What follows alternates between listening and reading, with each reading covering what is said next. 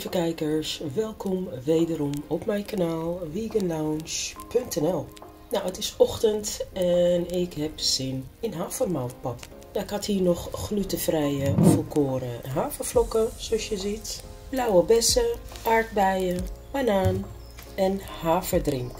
Goed, allereerst doe ik een kop havermout, ietsjes minder dan een kop. Zo, 1 kop havermelk. En dan zet ik deze op de kookplaat. Ik zet hem op het hoogste stand. Dan laat ik hem ongeveer 5 minuten staan. Af en toe even roeren. Een beetje zachter worden. Je mag ook ietsjes meer havermelk erin doen. Goed, mijn havermout is lekker zacht geworden. Kijk maar, het ziet er heerlijk uit. Dit zijn de volkoren glutenvrije van de Albert Heijn. En dan doe ik de havermoutpap in de kom. Super simpel dit. Dit wordt een heerlijk ontbijtje. Goed, dan pak ik mijn blauwe bessen en aardbeien. Dat ziet er super lekker uit. Dit is de beste combinatie havermout met blauwe bessen, met verse blauwe bessen. Heerlijk. Je mag ook bevroren blauwe bessen doen, die zijn ook veel goedkoper. Kijk, fantastisch. Dan de aardbeidjes niet te vergeten. Je mag ze doormidden. Je mag ze er heel erop zetten, wat je wil. Tip, als je de aardbeien wast, laat dit erop. Zodat die niet het water inzuigt. Pas als je het goed gewassen hebt, daarna kan je het eraf halen. Gewoon een tip tussendoor. Om de havermoutpap te zoeten gebruik ik banaantjes. Doe geen suiker erin, want banaan is al zoet genoeg. Dus op die manier zoet je dan je havermoutpap.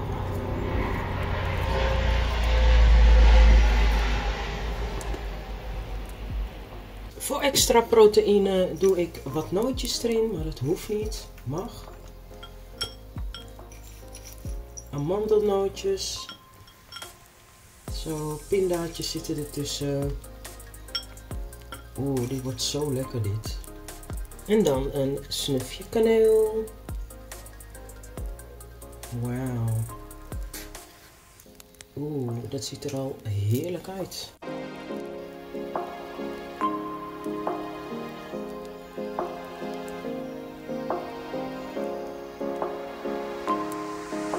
Nou, in havermoutpap zitten boordevol vezels, proteïne en in de fruit natuurlijk een hoog gehalte aan vitamine C, mangaan, ijzer en het geeft je een enorme energie in de ochtend. Dus mocht je naar je werk gaan, je wil een snelle hap of een gezonde hap, neem dan havermoutpap met aardbei, blauwe bessen.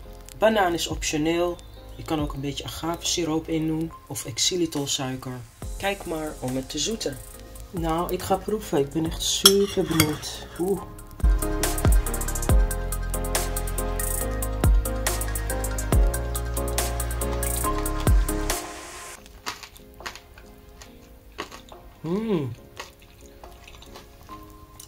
Heerlijk dit. Wauw.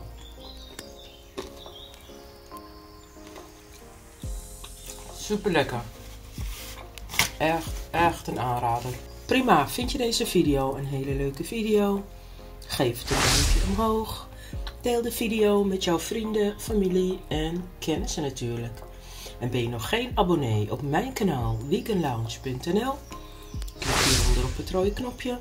Klik daarnaast op het belletje. Want zodra ik weer een fantastische video voor jou heb gemaakt, krijg jij uiteraard een notificatie. En dan wens ik je een super mooie en zonnige dag. En tot de volgende video. Dag.